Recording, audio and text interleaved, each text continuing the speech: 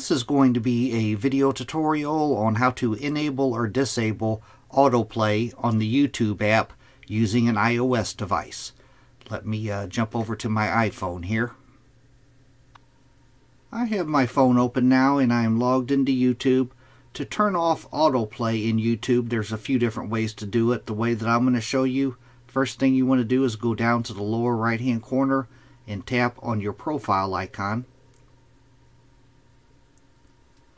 Then you want to tap on the little gear wheel in the upper right hand corner.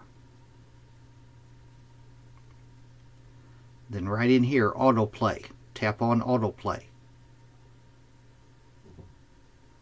As you can see, I have autoplay turned off on my app. To turn it on, you just tap on the toggle here, that turns it on.